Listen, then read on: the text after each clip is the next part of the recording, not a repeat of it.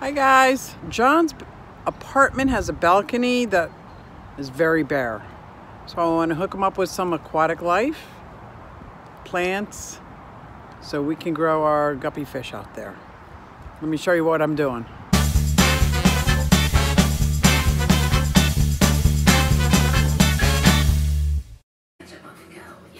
Okay, so here we go. I think this is everything that I need.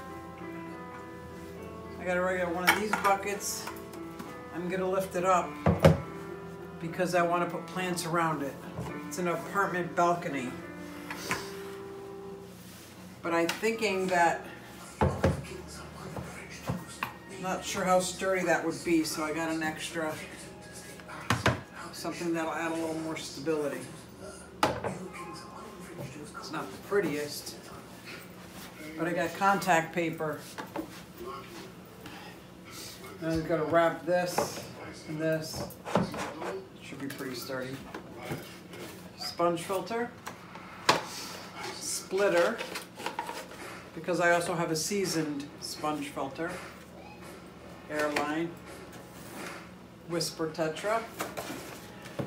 And this is a just in case. There's a couple nights it looks like it's going to get cold. I probably won't ever need this. This is just in case because it's very early in the year for where I live. I'm in southeast Pennsylvania. So what I want to do is put contact around here, make it look a little nicer. I'll get some pansies or some kind of cold flowers around here.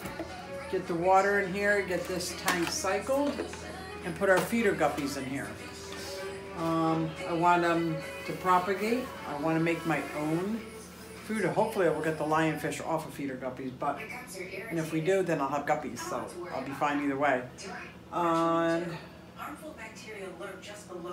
going to make a water garden. Oh, I'm missing something. I got little hooks.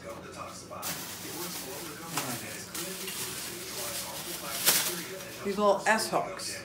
And I'll put them on the inside with the basket, so for some marginal plants. There's such a tiny tub. I'll probably have 1 or 2 marginal plants. Some floating plants like a hyacinth maybe. Yeah, maybe some creeping Jenny, because who doesn't like Jenny creeping? So, let me see how far I can get tonight. I wanted to surprise him, but I didn't feel like picking up the flowers at the store I was at. So I'll get some tomorrow.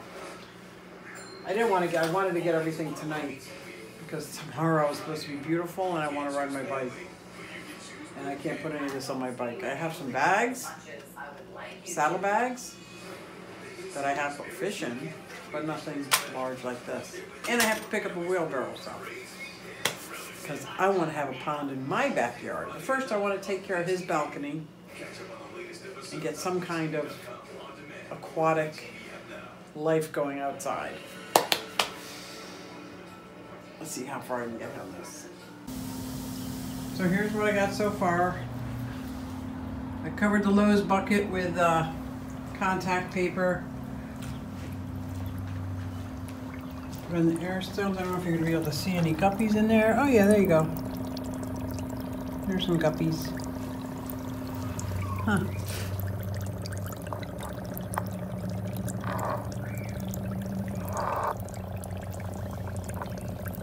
Yep. Now I gotta get some plants and put them in pots. Then I'm gonna get some marginals and hang them on the side. I do have a heater in here because it's a little early, but they were gonna die in the little bowl that they were in before. Oh. So this is at night. I just finished it up. Let's see how it looks in the daylight. And hopefully these will all fill in. I might even get a couple smaller little plants in front, just to make it a nice little cove. It'd be really nice in that corner. I might move it over to the corner, but the corner doesn't get as much sun as it does right here. So I thought the plants were more important. We'll see how it looks tomorrow. So those tall ones, they might be too tall for the size, but we're gonna see. If they are, I'll take them to the pond and bring over something smaller. And here we got some creeping Jenny. Got a water hyacinth, which will overtake the whole thing. So these are like an Amazon sword. This is stuff that's growing underground. Well, underground, underwater. What is this? Oh, it's going to be a water orchid. That's nice. It looks like it was forced bloom, but there might be more blooms. Gets a lot of sun. And I got some pansies. Yeah, so this is, I feel comfortable now that he's got a little something. Now we'll get some chairs. Put some chairs and a table out here. We'll have a nice little area. I'll probably create a little kind of fountain